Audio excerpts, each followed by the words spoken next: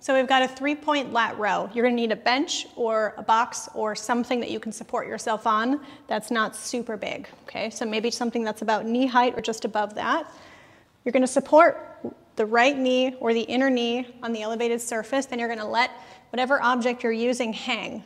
Then, instead of pulling straight up, you're gonna pull it back towards your ribs or towards your hips, kind of like a mechanical arm. So this focuses a little bit on the lats. You're gonna let it pull you down, then you're gonna push through your right arm to open a little bit.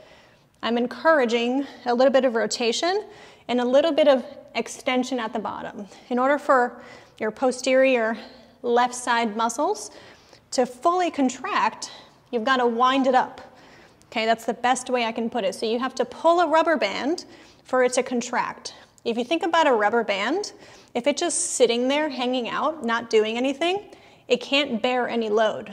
You have to pull it so that the muscle can retract or contract. So it's the same thing as a rubber band. Muscles are essentially like rubber bands, okay? That's all.